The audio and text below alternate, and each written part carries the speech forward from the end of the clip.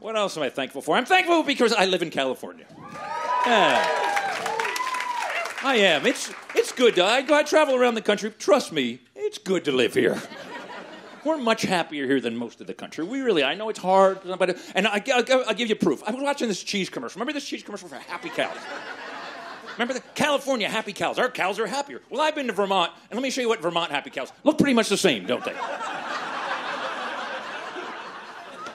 Pretty much the same. But I figured out what's different. What's the difference between those happy cows and ours? Well, here's the difference right here. Here's the Vermont Happy Cows. That's a family, right? There's the mom, there's the daughter, there's the sister, there's the aunt. They're all hanging out. Here's the California Happy family right there. These two, they're both married. Those.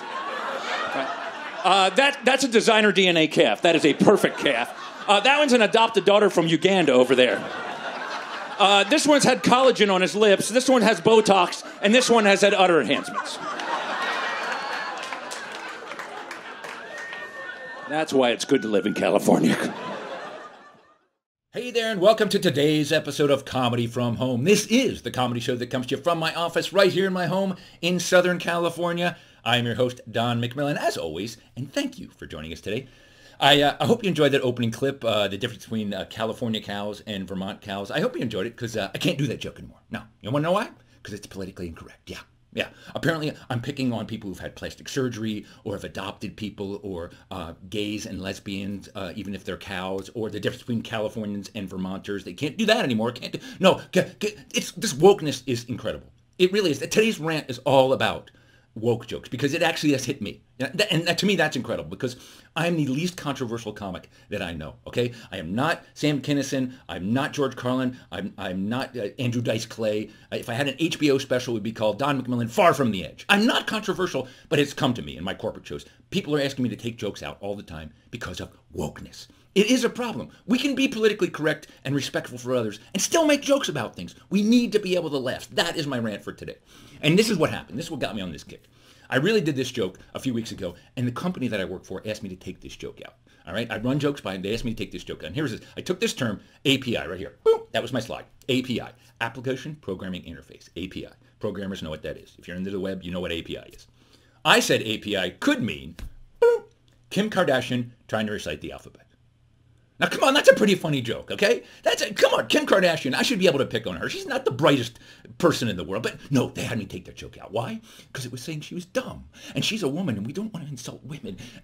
No, I'm sorry. I don't care if she was a woman or not. She says dumb things, okay? She actually said this. She asked, what is her talent? She says, well, let's see. A bear can juggle and stand on a ball, and he's talented, but he's not famous, so I don't understand your question. Okay, she is not the brightest person in the world. We should be able to pick on people who say stupid things. That's what I'm saying, okay? That's what I'm saying. And we have to just be, sometimes our experiences have to be honest, okay? You don't have to always take everybody's feelings into account. I did a show for IBM, and I love IBM, and they're great. I've done lots of shows for IBM, and they had me take this joke out, and it was a perfect example of how over-management and over-control can really kill comedy. I did a joke. We happened to be in Hawaii where the event was. And I did a joke. I had been to luau the night before. And I said, did anybody try the poi? They tried poi.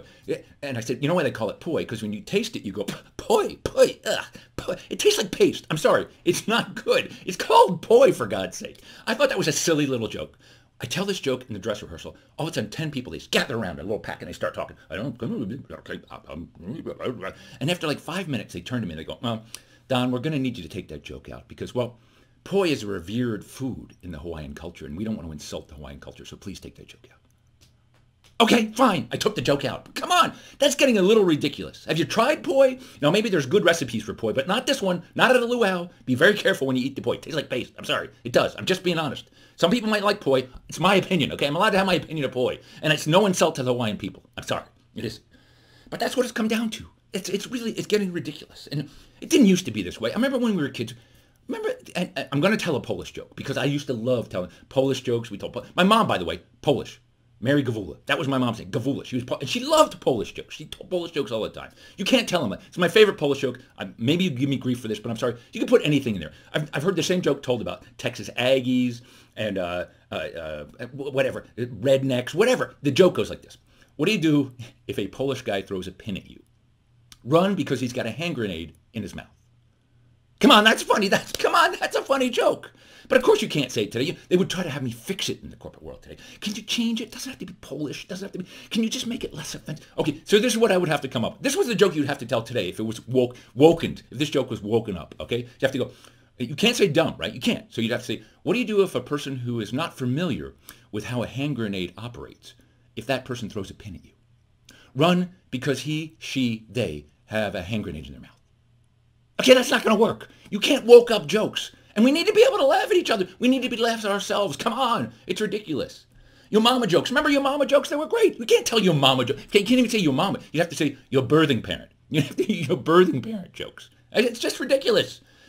So what I decided to do, we need to pick on woke people just to keep them in line because we have to be able to laugh. So I wrote woke jokes. These are jokes about wokeness and how it's ridiculous, okay? It can get too ridiculous, wokeness. So, for example, quick example. Why did the woke chicken cross the road? Why did the woke chicken cross the road? To get to the cage-free farm. You see, it's not that great, but it's a woke joke. I started writing woke jokes. Here's another one. How do you get a woke person out of a tree? How do you get a woke person? I took the old standard jokes. How do you get a woke person out of a tree? Tell he, she, they, it's an endangered species, and they'll jump right out. They'll jump right out. That's how you get a woke person out of a tree. How about this one? I got two more. 3 non-gender specific humans walk into a bar. Yes, you'd have to do that. 2 non-gender specific humans walk into a bar, and the bartender says, what can we get you 3? And one of them says, I'm sorry, we will not be identified as a number. That's it. They can't be. They won't be identified that way. No, I control it. Okay, and one more. And my whole message here in this rant is, will you please have a sense of humor? It's so important to laugh. Laugh at yourself. I laugh at myself all the time. I'm goofy looking. Look at me. I look like what happened if Howdy Doody and Lurch had a kid, okay? That's not, it might be insulting, but it's true. I'm sorry. It's just true. It's how I am. Deal with it. Deal with life. So one more joke, and then I have a video coming up for you. Here's my last joke. Here we go. What is the difference between a wake, and talking to a woke person? What's the difference between a wake and talking to a woke person? When you go to a wake, you're paying respects to a dead person. When you're talking to a woke person, you wish you were dead. Yes, that's what it feels like, woke people. You're criticizing us too much. Come on, let us live. Laugh at yourself. Laugh at each other. It's important to realize our faults and laugh at them. That's how we heal, okay? That's how we heal. That's my message. Stick around. Keep laughing. That's my message. Enjoy the video. Here it comes. eHarmony. eHarmony. Why is eHarmony so successful? Well, here's why. You take eHarmony and you remove the internet and you'd be left with a pimp. Is that not what they're doing? They're hooking people up and taking a percentage. That's the definition of a pimp. And my favorite thing, I couldn't even make this up. When I was typing this into PowerPoint, I typed pimp into clip art, and that is the photo that came up. That was the funniest thing to me. I'm all alone in my office laughing out loud. I'm like, I can't believe it. I figured just 8 years ago, some Microsoft guy going, oh, I'm going to put a pimp hat in. Nobody will ever find it. I found it. I found that hysterical. Mel Gibson plus tequila, and you'd have Nick Nolte.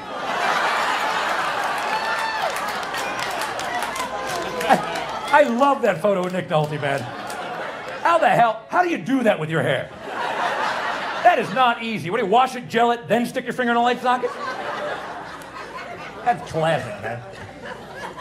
Britney Spears minus 3 brain cells. Exactly 3 brain cells, and you'd have broccoli spears.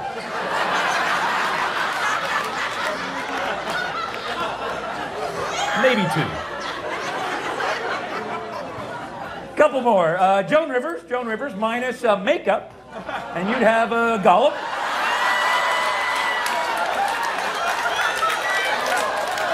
I'm sorry. I know. It's scary. Don't look.